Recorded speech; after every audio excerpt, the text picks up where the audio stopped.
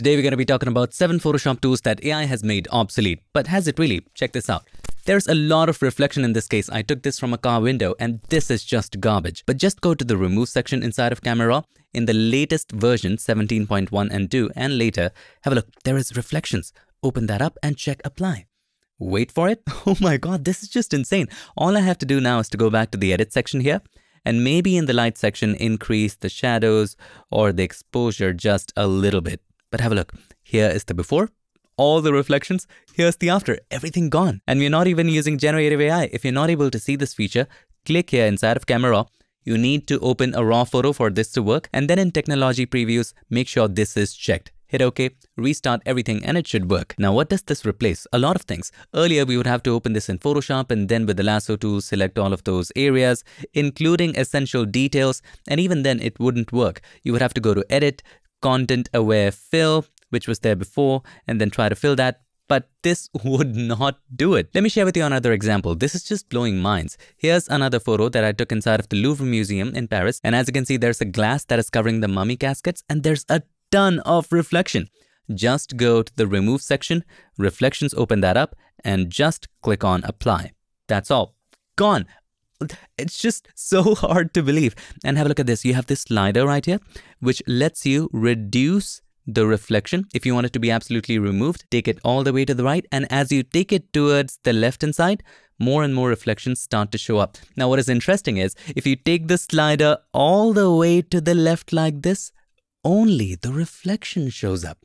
Pretty useful for maybe crime investigators or the police. Another example is, let's say you wanted to expand this photo for Instagram. Let's press C for the crop tool. And for the aspect ratio, let's go for 4:5, right? Let's expand it like so. And here to fill, I'm going to choose Generative Expand. Hit enter or return. The background is blurred anyway, so the resolution wouldn't matter as much. And there's not a lot of fill area anyway. And have a look, this does such an incredible job. Here's the first option, second option, third option. Let's go for this one. So let's say this is the fill. If we were to do the same thing with content aware fill, here's what it would look like. Let's turn this off. Just above this layer, I'm going to create a brand new layer. And with the help of the rectangular marquee tool here, let's select this area, hold the shift key, add this area, give it a bit of space on the inside, and then go to edit, content aware fill. It just wouldn't be as accurate. It wouldn't create the other parts of the tree. But all of these examples, do they show that the content aware fill is entirely obsolete? Absolutely not. Have a look at this example. If we were to remove this light from the top, and if we did it with generative fill, it wouldn't be as high of a quality. Instead, let us select any of the tools like the lasso tool or polygonal lasso, whatever you like. And I'm going to make a very rough selection of this particular area, maybe create a brand new layer and then go to edit, content aware fill. Where did that go? There it is. And have a look. This does such an incredible job. Hit OK. And as you zoom in, have a look at the quality. There is no loss in quality. This is just incredible. And it just works. For professional, simple removals, content aware fill still has a use case. The next tool, one of the most classic tools ever, the clone stamp tool. But has it been replaced? Let's say you wanted to remove this chain using the clone stamp tool. If you pick the clone stamp tool, remember, clone stamp is simply a copy and paste in a brush. That's all. Let us create a brand new layer. And you want to make sure sample current and below or all layers is checked.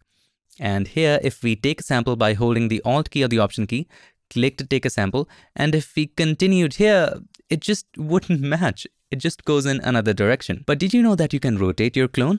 Let's go back to how it was. Let's take a sample by holding the Alt key or the Option key, click to take a sample, and then hold Option, Shift, and the angle bracket keys. And as you press the left or right angle bracket keys and hold it, see, this rotates. As it fits, you can just paint and remove that particular area.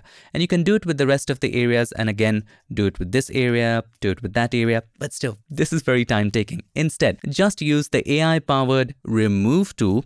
You can even turn off generative AI by going to mode and generative AI off and simply paint over the chain. You want to make sure sample all layers is checked and let's do it. All I'm doing here actually is creating a loop.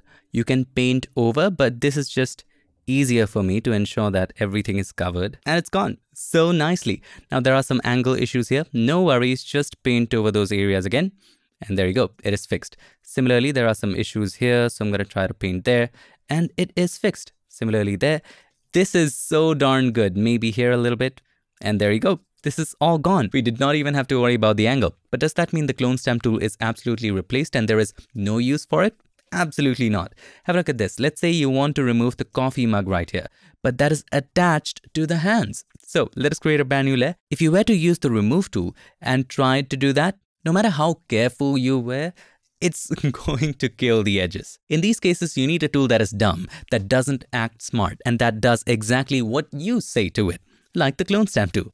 So let us delete this layer, create a brand new layer by clicking on this button, and this time instead, let us select the quick selection tool here and make a selection of the hand, like so. Super fast. Now let's invert the selection by pressing Ctrl-Shift-I, Command-Shift-I, and then select the clone stamp tool. Hold the Alt key or the Option key and click to take a sample, and just do this area first. Now you can add some feather, do it nicely. I'm doing it pretty fast, like so. Now once you have separated it, press Ctrl or Command D to deselect. Now you can use whatever you want. You can get back to the remove tool, and now you can safely remove this. It's not going to be an issue at all. And bingo, gone. The next tool was very useful when we had a lot of stuff to remove, but not so much time to sample from different areas, use the clone stamp tool or other healing tools. We just wanted to paint. And that was the spot healing brush tool. Now let's say in this case, there are tons of people that we want to remove. And this worked great. We created a brand new layer and then we just painted over the people that we wanted to remove or lots of little things that we wanted to remove. And this worked fantastic. But you don't really have to do that anymore, not even the selection. All you do is in that new layer, just select the remove tool, AI powered. You can choose to keep generative AI on or off, or leave it at auto, let Photoshop decide, and go to find distractions, people. It automatically selects all the people, hit enter or return, and everybody would be automatically removed. And it did such an incredible job. Here's the before.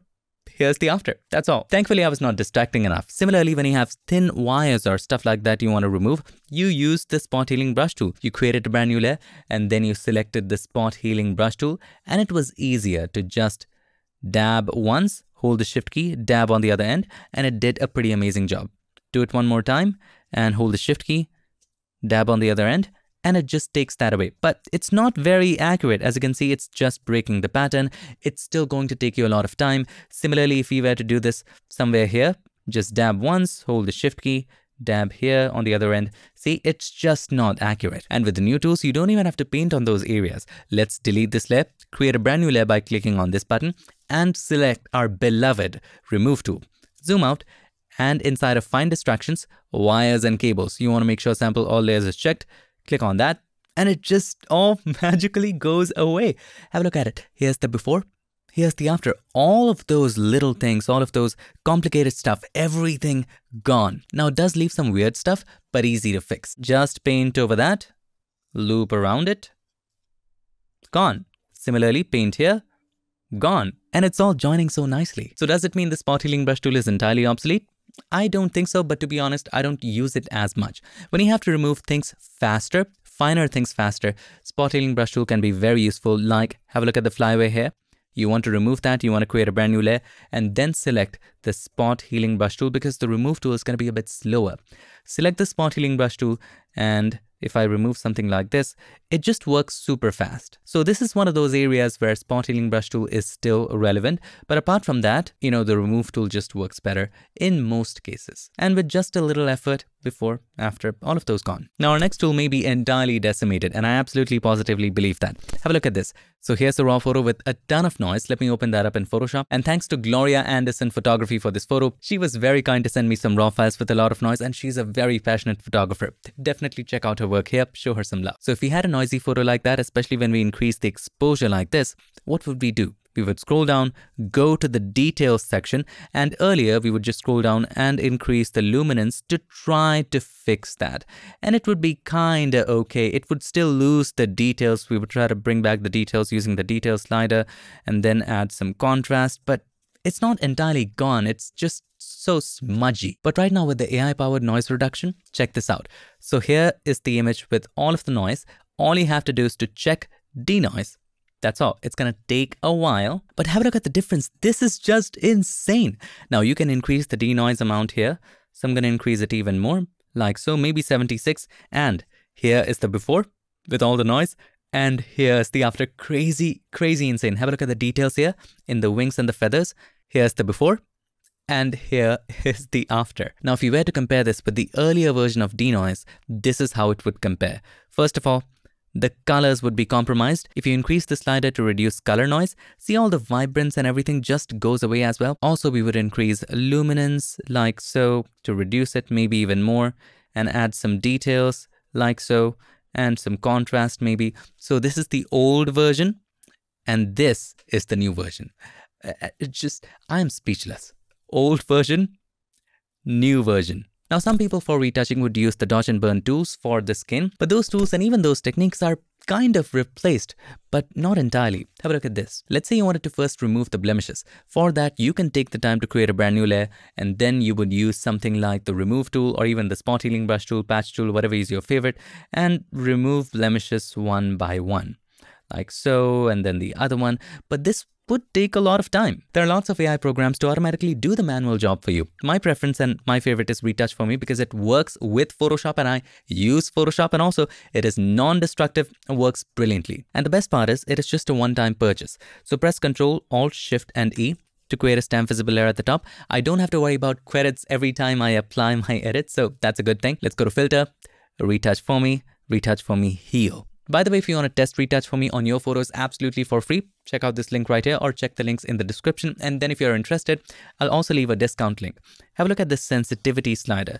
It just detects all of those blemishes. Check Make Mask, hit apply, and all the blemishes are gone, like incredibly well. Here's the before, here's the after. All of those little things are gone. Now for dodging and burning, both the tools and the techniques, you can again create a stamp visible layer by pressing Ctrl, Alt, Shift and E, and then go to Filter, Retouch for me, dodge, burn. Now keep in mind there are other programs for this one as well, but I highly recommend that you try Retouch for me for free. And here's the blend. So this is how it was before. This is entirely done, and you can go beyond as well. So maybe I'm gonna go this much, 160, and you can add some warmth in the dodging and burning. So if you think some areas are a bit desaturated like this area, you can increase the warmth in the dodging and burning. I wanna create a soft light layer, hit apply. All you have to do is to change the blend mode from normal to soft light, and have a look at it. This is insane. Here's the before, here's the after. Before, after. Now, does that completely replace your traditional dodging and burning tools and techniques? Absolutely not. AI is not perfect. You have to make changes. And that is one of the biggest reasons I like Retouch for me, because it creates all of these layers which are absolutely non-destructive. So in this case, as you can see, this area is just too much. So all we need to do is to take the brush, decrease the flow to about 2%, and then select gray as our foreground color. Click on it and then pick 808080 hex code, hit OK, and simply paint over the areas which are a bit excess. Here's the before, here's the after, and I'm going to paint a bit right here to bring back some of it. Maybe here as well. I'm going to paint a little more right there to bring back some of it. It is not entirely replaced, it is not obsolete, but it's very useful when AI doesn't get stuff right. Now let's talk about sharpening and unblurring. Has Photoshop sharpening become obsolete? Does AI do a better job with sharpening? Let's check this out. Here the face is slightly blurry. With the background layer, let's press Ctrl or Command J. Let's try Photoshop's version. Before doing anything, let's go to Filter, Convert for Smart Filters so that you can change the values of the filter later. Let's go to Filter, Sharpen, and Smart Sharpen. Let's increase the amount all the way to the right hand side, and then slowly and gradually increase the radius and stop at just the point where you begin to see the halos. So I'm seeing halos here, so maybe I'm going to stop right at about 2.4. This is nice. And then control the amount. Maybe 400 would be good. Hit OK.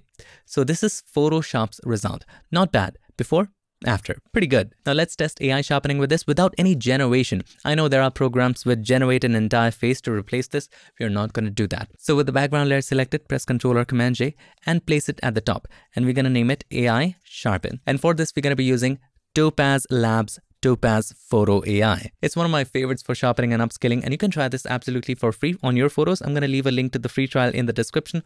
And then if you're interested, I'll also leave a link to the discount if it's available. In here, you can apply all of these recommendations, but to keep things fair, we're going to just apply the sharpening. Sharpen the subject.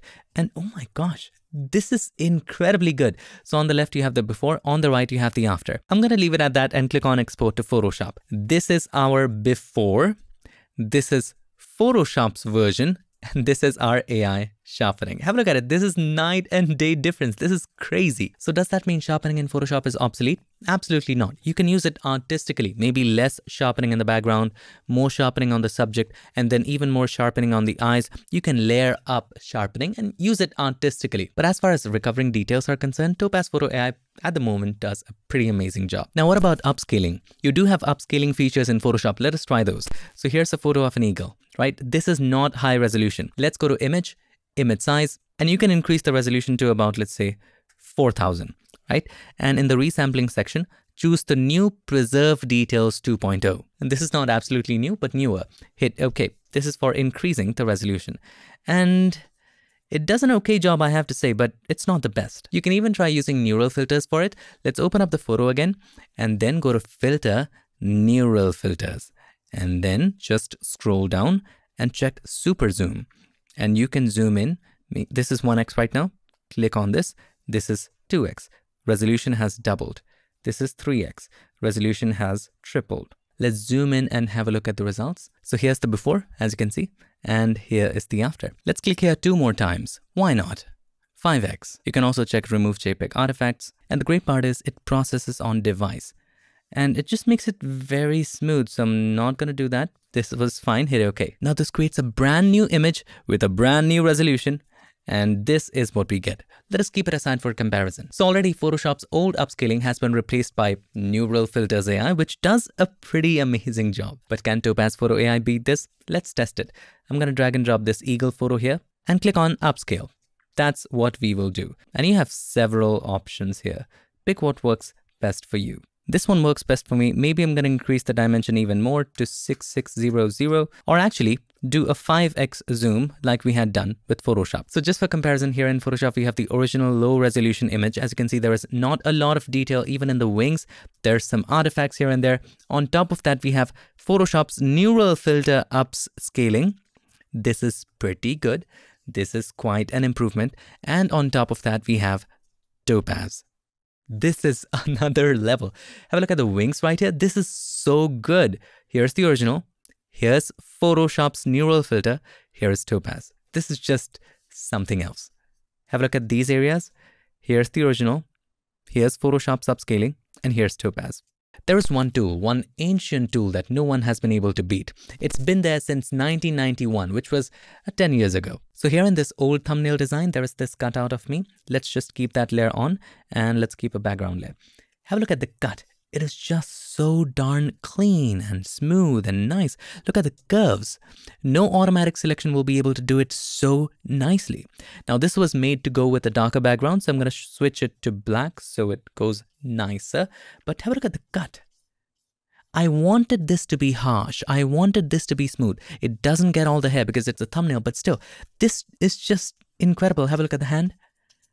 Can you guess how it was done? With the pen tool. The pen tool is not about just creating accurate selections. It's about creating selections that look good. It may not be accurate, but it should look good. And you are constructing how it is going to be. You're the one who is in charge. Let me share with you the path right here. This is the one that I created. And have a look.